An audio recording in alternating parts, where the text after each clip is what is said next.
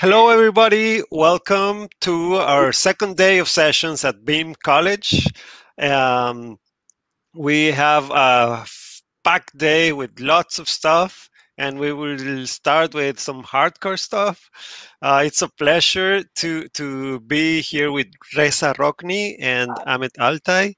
Uh, Reza joining us from Singapore, Ahmet joining us from U.S. West Coast. So we were saying that we have quite a large gap of time zones between our instructors today. Thank you very much for being so late, Reza, and so early, Ahmet. Well, it's actually early for me now because I'm now in Friday. Yeah.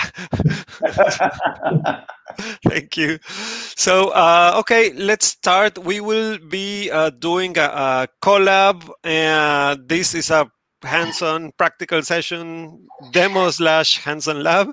So, Reza will explain how to open the collab. And without further ado, please carry on. Yes, thank you very much for that intro. And Ahmed is will be helping us with questions and stuff as we progress. So, in order to access the Colab and follow along as I go through this, you can go to the site that you've been provided, and under day two, go to B1 Beam College in this rather long file name that I've chosen to use. In order to open this, you can actually right click and open in a new tab. I understand if you actually try and open it within here, it's quite a big file. It doesn't open. So if you right click and open a new tab, it should open up in CodeLab, and you can then follow along. Oh, I'll just reconnect here. So what we have done here is try to do something slightly different, just because normally with Windows and triggers and the complexity of how that all interacts with the watermarks, it can be quite a steep learning curve. And we often do sort of conceptual slides, and then we do the labs. In this one, we try to put everything together. So it is a long notebook. I'm not sure if we're going to get all the way to the end by the end of the session, but hopefully it's standalone, so you could continue if you wanted to. The other part of this is there is a lot of writing on this notebook. You don't need to read it as I'm scrolling through. I'm actually going to be walking through things and going through the various cell points, cell code pieces. In terms of what we're going to cover, so we're going to start on some basics around timestamps and sources, looking at how we can introspect various elements within the pipeline, give you some tools for around how you do debugging and actually try to reason out what this pipeline is doing. We're going to look at how windows are assigned, and we're going to do that firstly mostly in a batch simulation. After that, we're going to move some more advanced stuff, which is on the stream processing side. We're going to talk about event time, processing time, look a little bit at the watermarks, etc. And for that, we're going to be simulating a streaming pipeline using the test stream utility. For this, to help save time, I've actually pre-run all of the cells for my CodeLab, but of course, if you wanted to try that yourselves, you could just run them as we go.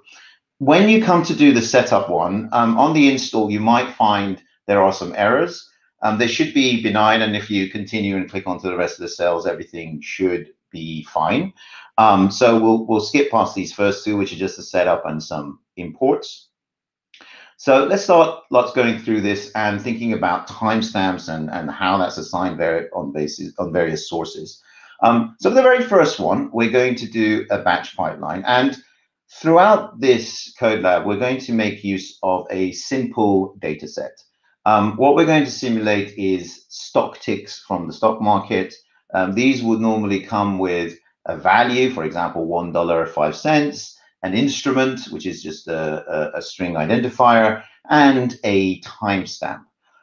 So that's the values that we're going to use and we're going to put into this array. If you notice, for now, I am not putting in any timestamp information. The array happens to have these ticks that have come from the market in the correct order. So the order is correct within this array.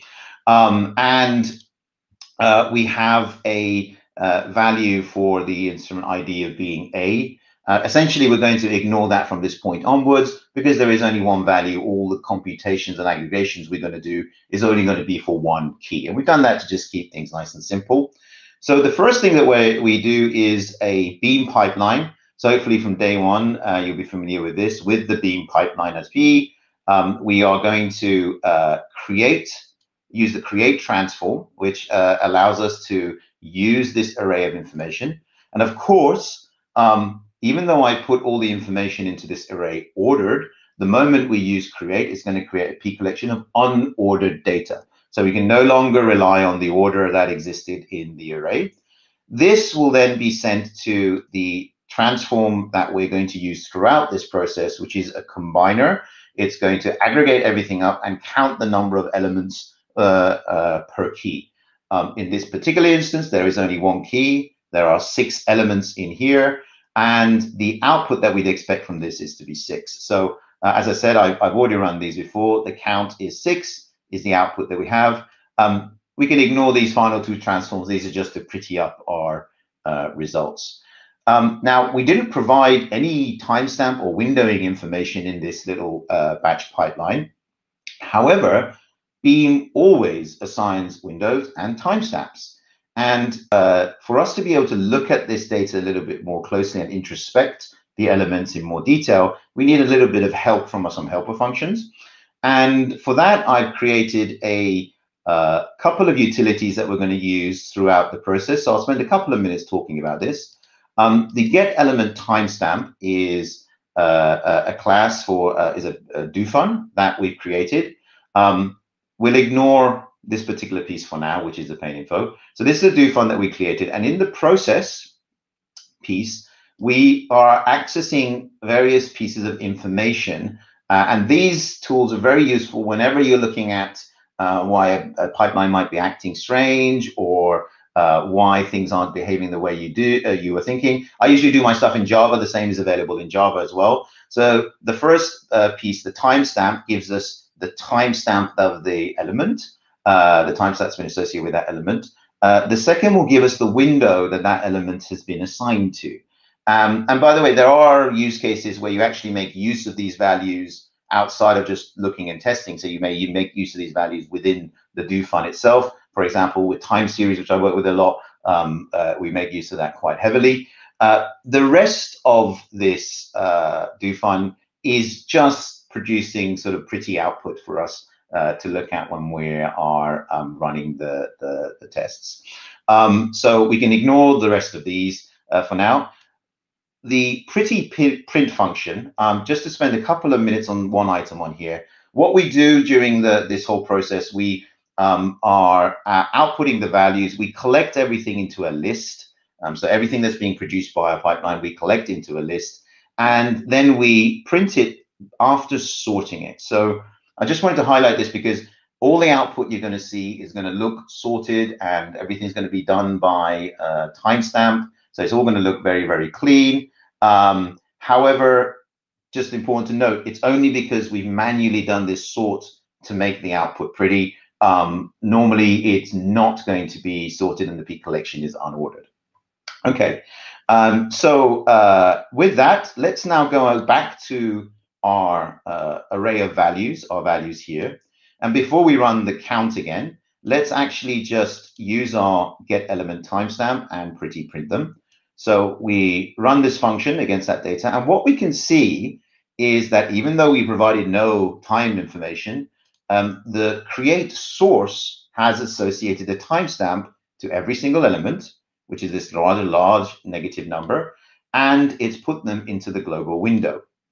Now, what the source has done is assigned negative infinity to the timestamp. Negative infinity being defined as within Beam as the beginning of the global window here. And we can actually see that value. So again, in the next cell, we're going to create a global window object, and I output its start and end. And we can see that the value from the start matches the value that we have above, which was what was the source attached to that timestamp. So everything is always within a window. And now let's start manipulating those values and adding different windows to things. So What kind of timestamps could be associated with elements? So obviously sources are free to attach timestamps other than negative infinity. And for unbounded sources like Google Cloud PubSub.io or PubSub or Kafka, there are several options. So with PubSub, the default is if you put an element into the publish and subscribe API's topic, then the time that you put that element in, it becomes the processing time. Becomes the element time. So essentially the processing time is the element time. There are ways of actually passing in metadata about the element itself. So rather than the time when the system sees that element, it becomes the actual time that the data point was created in the real world.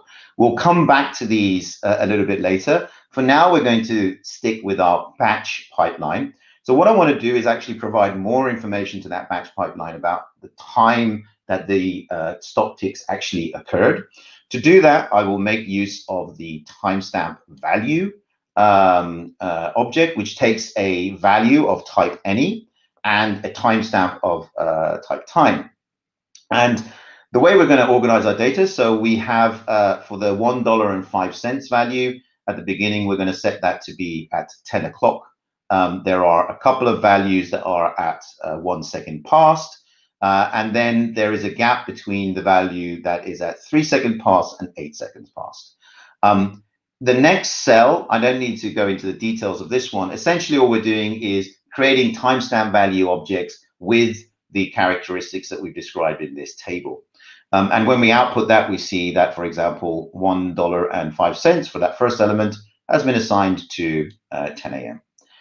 Now that we've got these timestamp values, let's actually put them into our pipeline and in our batch pipeline and make use of them along with a fixed window. So the fixed window is going to create fixed windows of time at discrete intervals. And the way that our data is going to shape up as it gets tagged into these different windows. So these are, these gray boxes will be the window. So we will have windows, because we're going to create fixed windows of 1 second. We're going to have one value in the first window. There'll be two values in the second window, and so on. In terms of the graphic, the blue are our elements and the timestamp for those elements. And we'll use this graphic in a couple of other places as well. So let's go ahead and do that. And we are going to apply our window by using window into function. This will create a fixed window of 1 second. And we are then going to just output the information about the timestamp and which window they've been assigned to in this pipeline.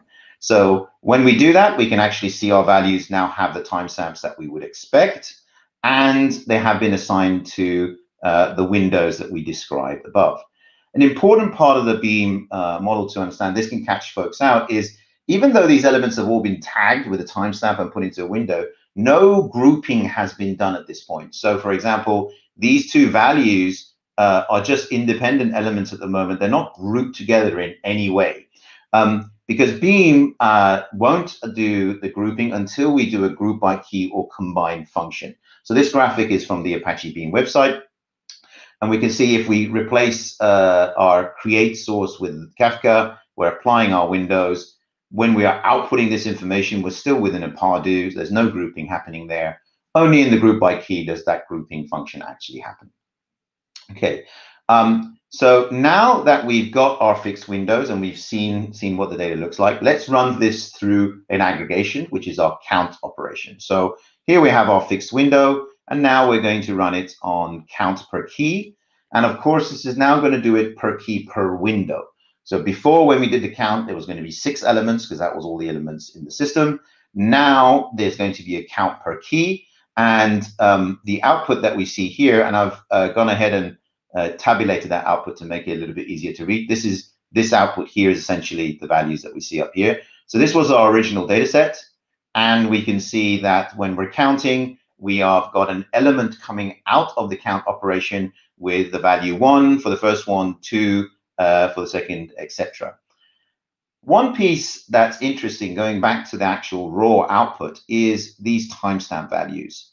So the output of the count operation itself is an element, of course, and that will be have a timestamp associated with it outside of the, which is what the count transform is given. And that value is actually here, it's the end of the window. And that's the default value. It's the normal, and it's the one that's is relevant in nearly all use cases. There are occasions in some specific use cases where you may want to change that value not to be the end of the window, but some other point in the window. And there is some capability of doing this by using a timestamp combiner. So in this pipeline, which is a carbon copy of the previous pipeline, with the exception of in the window function, we've provided a timestamp combiner, and the value we've chosen is output at earliest. So whereas the default is the end of the window, here we're asking to output at the earliest timestamp seen. To be specific, we are not, this doesn't mean that it's going to output with a timestamp at the beginning of the window. It's going to output with a timestamp of the first element ever seen in that window.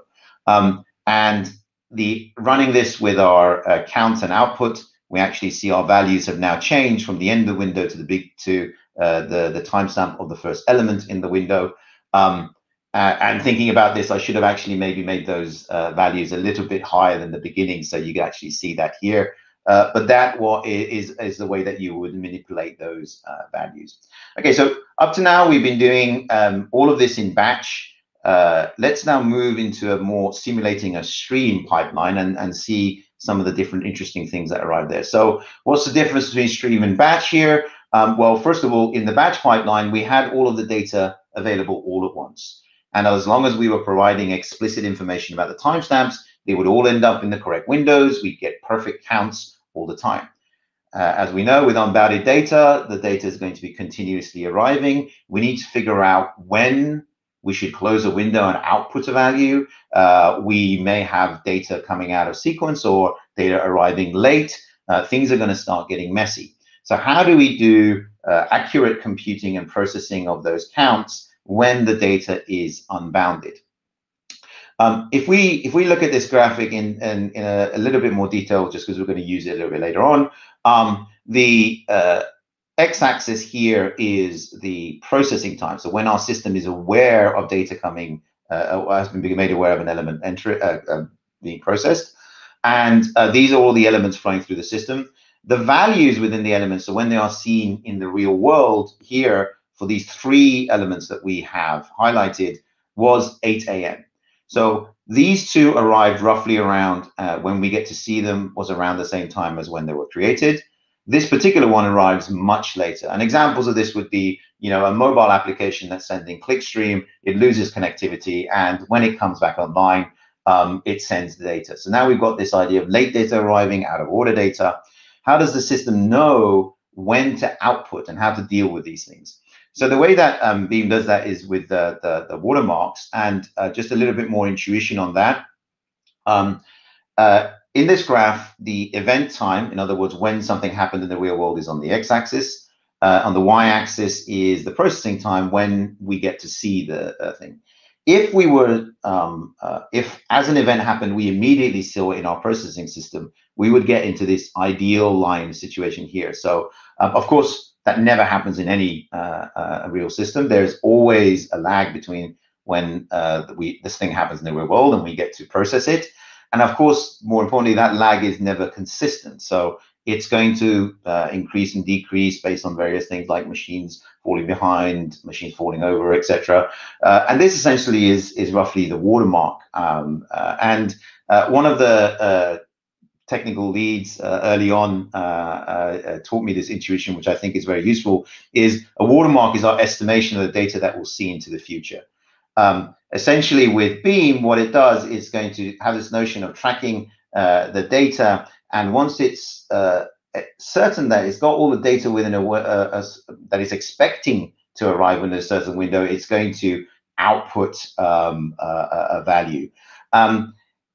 The watermark itself, a pipeline has different stages, and each stage can have its own watermark.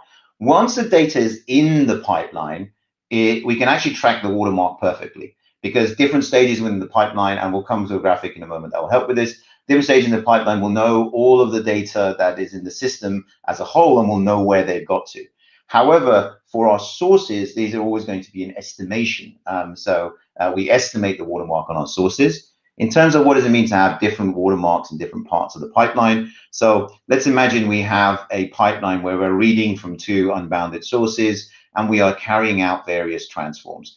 Each one of these transforms can have its own watermark, input watermark and output watermark. For this side, the A is an unbounded source, and we're going to estimate the watermark there. C will be its watermark is going to its input watermark is going to be the output watermark from A. E is output watermark is going to be the oldest of the ones from C and D. And of course, it's the oldest because if either of any of the stages upstream of it are at a certain watermark, E can't progress until the watermark has progressed upstream of it. Now, to actually simulate some of this stuff in our code, we're going to make use of another utility class, which is the test stream class. Now, with test stream, so we're going to create a test stream object here. What test stream allows us to do is allows us to very precisely model a data arriving and moving of the watermark manually so that we can get a consistent stream to run all our experiments through. The way we use it is we create the test stream object, and at this point, we're going to advance the watermark on the test stream to 10 a.m. We then insert a value. And please note, I've deliberately not inserted a timestamp value. I've actually just inserted a raw value without any time information. So at this point, other than where it's been inserted into the stream, Beam won't have any a notion of the event time for this particular piece. It's just going to use the time that it was inserted into the stream. So at 10 o'clock, we have this one, and we move the watermark by 1 second. We apply our other elements, and so on until the end. Finally, the test stream, we need to close it off by advancing the watermark to infinity. Okay, with the test stream object, so now we're going to use that within our pipeline. So we're going to use our test stream. One thing about test stream, you can't keep reusing it. You have to create a new test stream because it will exhaust it when you run it through the pipeline. Just something that that'll catch folks out. We're going to use the test stream and we are going to run our fixed window against it.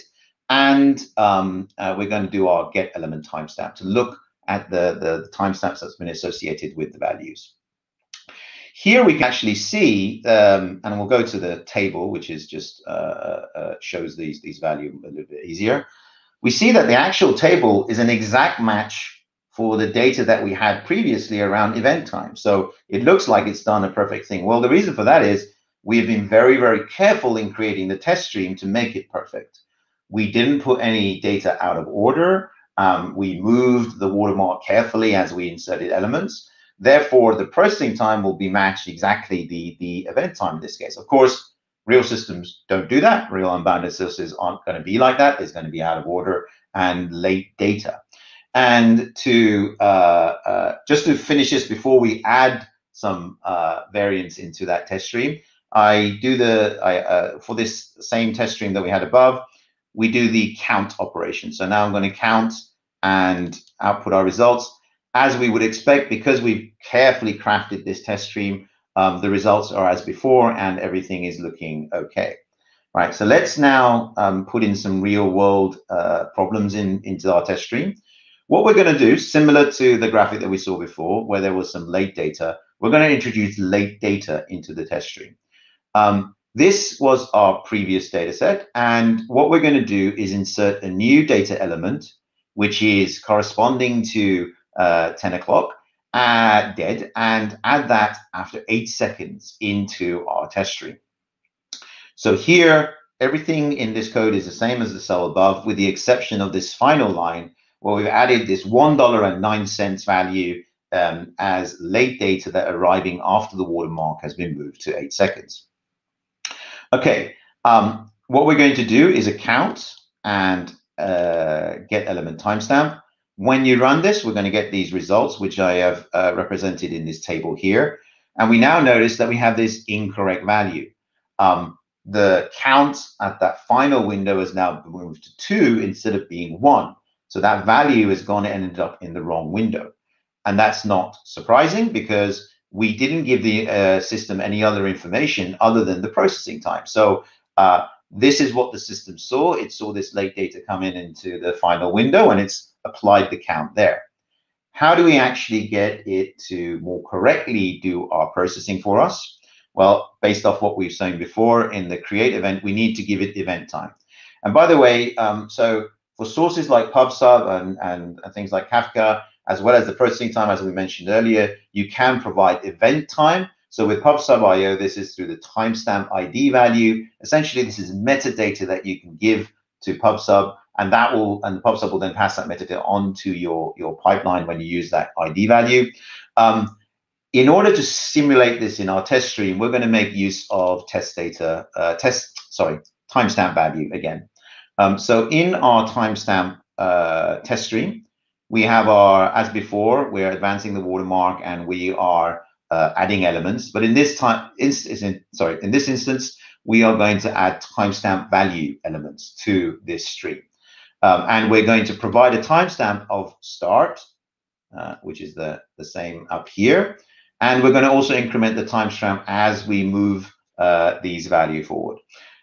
Finally, for our late data item, we are also including the start time. So our late data item is now being added at the end of this test stream, but the timestamp value is the correct timestamp for that element. So if we were to run this against our get element timestamp to introspect the information, we can now see that we have a new value added, which is this $1.09, and it's got the correct window associated with it and the correct timestamp. Okay, so let's run this through our count. So let's do an aggregation now. So this data exists here. We're going to do a fixed window of 1 second. We're going to do our per key as per normal, and look at the output. So again, this is the output. I've made it nicely in this table here. We can see that the value at 8, that window between 8 and just before 8 is correct. It's no longer 2. So that late data element is not there. But we have this late data element value here. However, the count for the window at the beginning is still only 1, not 2. Now, why is that? Well, the default for Beam is to drop late data. So if the watermark has passed and the fixed window has emitted the pane of information, the default is to drop late data and not include it in and not output in any further computations, which may be the right thing that you would need for your business use case, or you may actually need that value. So even though it's coming in late, you want to see it downstream. So how do we do that? Well, we can actually change the window into function and allow lateness gives us the time to allow after the window closes where data is still going to be processed by the system. In this case, 10 seconds. So that would mean any data that comes in after 10 seconds after that window closes is going to be processed in event time. Anything after 10 seconds will still be treated as part of the default, and that data will be dropped.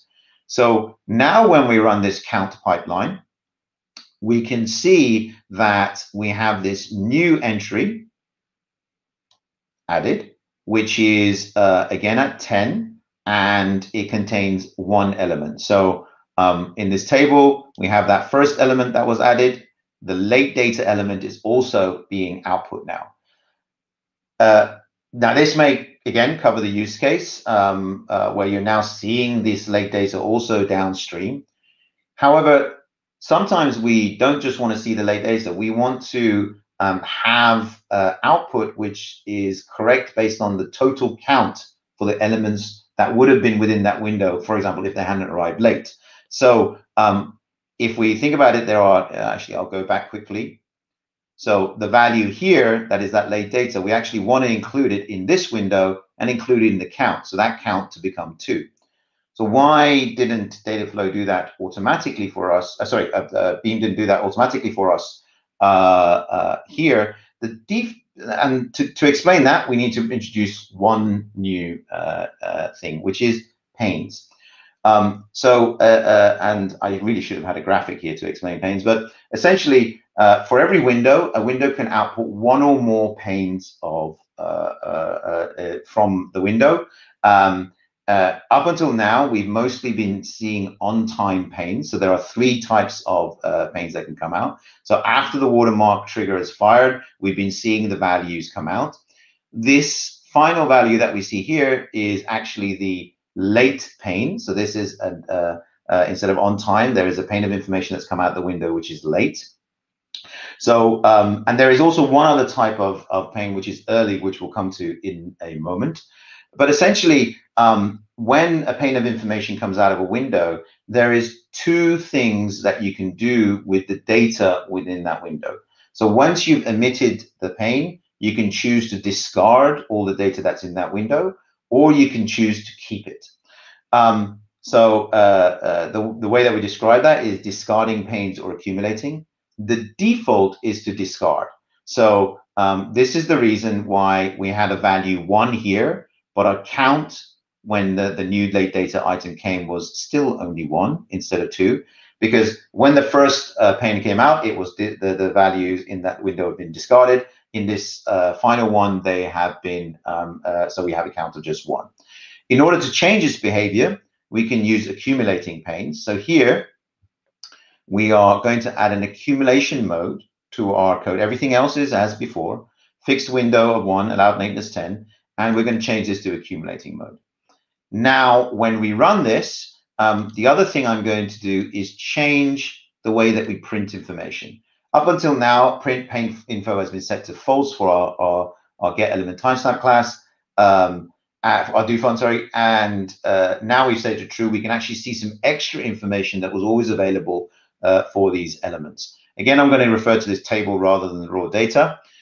Here we can see that with the pane information, we're getting a first and last, whether it's the first pane in the window, whether it's the last pane in the window, and the timing. So all of these are on time, aside from this late pane, which now is set to the value 2. And this is because we are accumulating now instead of discarding, and we have the correct value. Please ignore this value, which is showing up here. We are using the direct runner here, and the direct runner Python triggering implementation stuff has got some known issues, and I actually talked to Pablo this morning about it, and we can they are working on hopefully fixing this. So hopefully in the later versions of the notebook, this won't be there. But for now, please just ignore this data point that's coming out.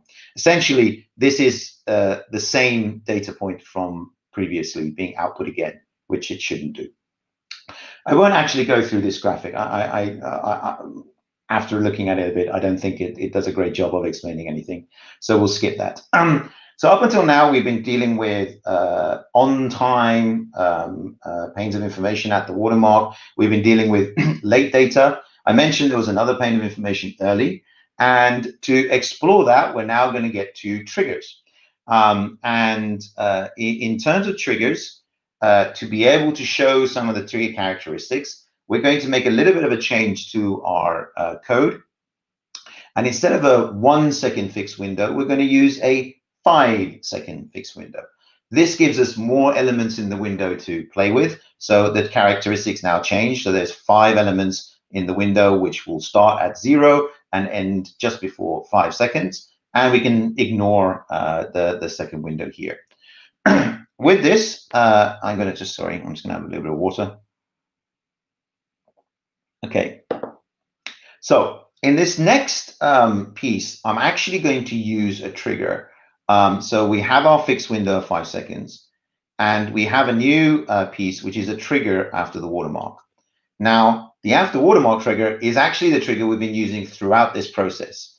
So I'm just showing it here to show the syntax, and the output of this will be exactly the same as if I don't have the trigger here at all, because the after watermark and the discarding and the allowed lateness of 0 is the default position. The output of this, as you would expect for the count operation, is that there's a count of 5. The pane info is also all on time, so we have 5, and we have that 1 element in that final window.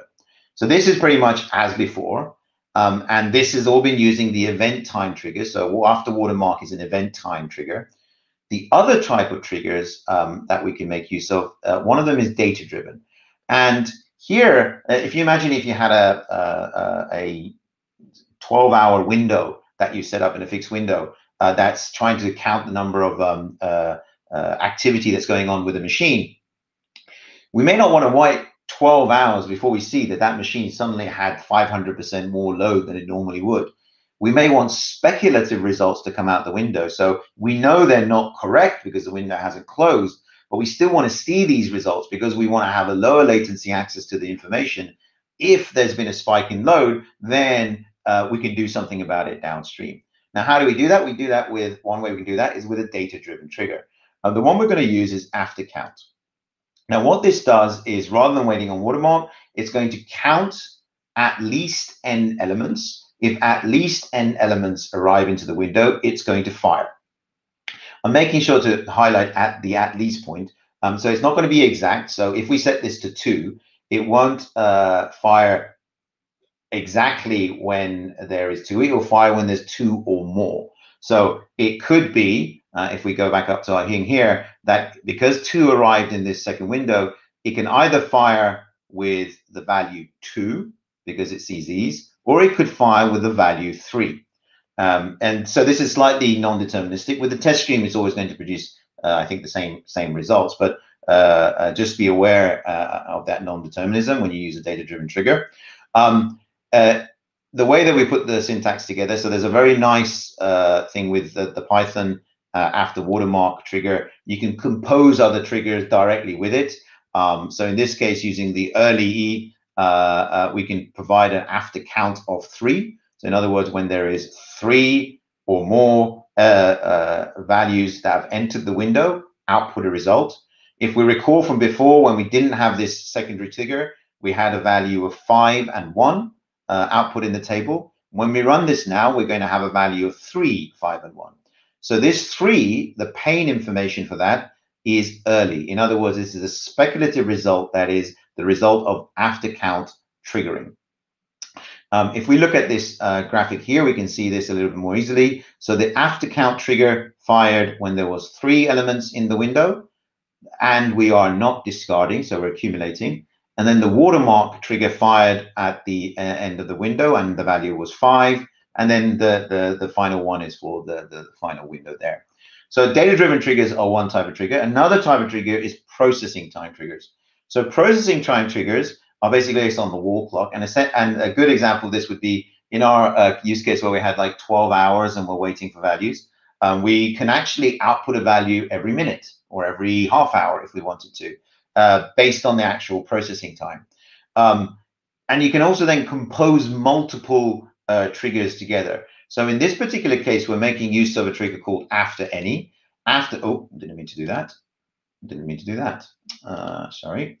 So the after any will fire when any of the sub triggers within it can fire. So here we have after any, and we've included 2 different triggers. So after processing time, so every 3 seconds, we're going to output from our window. Given our window is 5 seconds, that means it's only going to do it once anyway.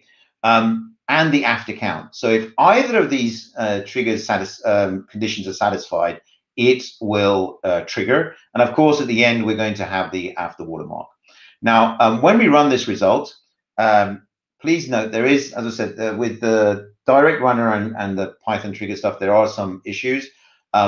The processing time one is not firing. So here we're seeing the value 3 from the after count. We see the value 2 from the watermark.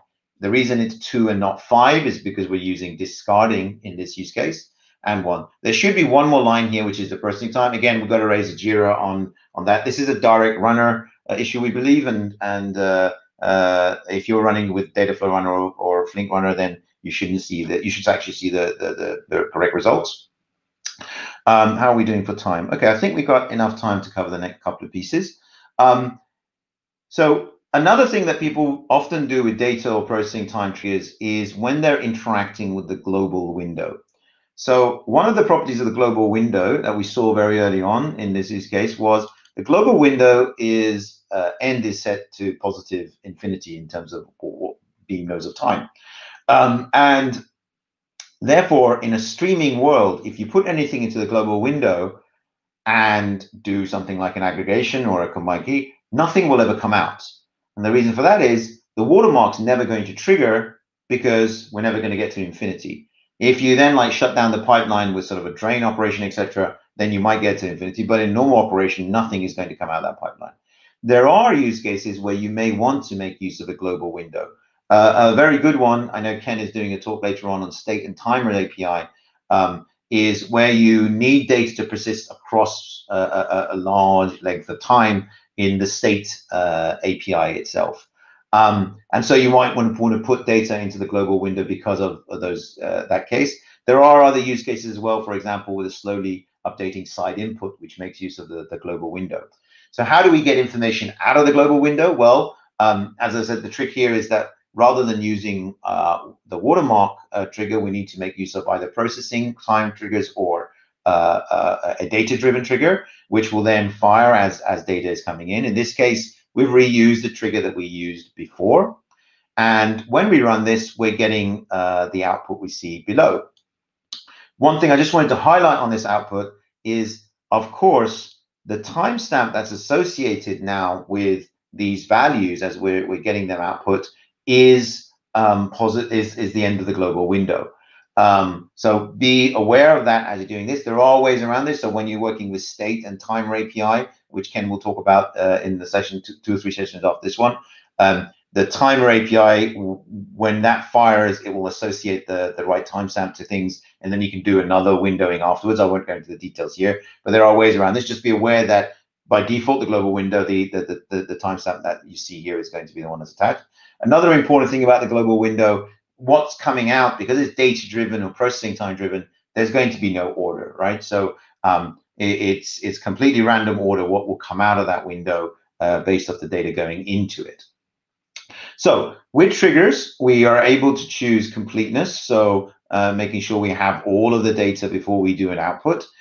We can go for latency, so lower latency by outputting data just based on the count of number of elements going in or processing time, or we can do it based off of cost. So one thing, when we were talking about accumulating mode, in accumulating mode, if you choose accumulating mode, accumulating rather than discarding, and you have a low latency trigger, then imagine you've got a window that's 1 hour long and you've got a couple of 100,000 QPS or 10,000 QPS. Let's keep 10,000. You have 10,000 QPS. Every time elements coming in, you're firing elements but keeping everything there. So the amount of data coming out is going to, I believe, it's gets n squared, right? So you're doing a lot more processing for that, and that's one of the cost considerations that you have control about. You can either use you could use discarding in that example for so that you are not continuously increasing the volume of data that you're having to process based off a small amount of data coming in, or not small, but a reasonable amount of data coming in. The final piece, and I think we have enough time to cover this, is around merging windows. So for merging windows, this is based off, this is a data-driven window, and events coming from, so for this particular use case, we need to change the test data a little bit. In our test stream, rather than using our stock data, I'm going to use clickstream data. So with the session window, which is a merging window, we've got, we're going to pretend that we've got a application where I, as a user, have done some browsing and made a purchase, and then later on I've gone in and done some administration. So this is the test string that we've created: browse, purchase, based off of these times, and then I'm doing some administration. With the session window, what it does is it will allow us to output based on the gap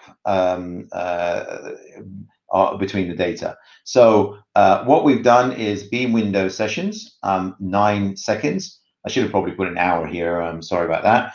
But essentially, what this will do is it's going to wait to see if there's a gap in the data coming in for a particular session, for a particular key. If there is a gap of 9 seconds, then it's going to output the results. So what this allows us to do with this data set that we have, and I've given a key of ID1, is because these 3 events were close together, and then there is a 9-second gap.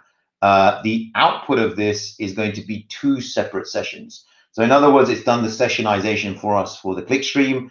I was on doing a browsing and then I made a purchase. That becomes 1 session. I later on then did some administration. That becomes another session.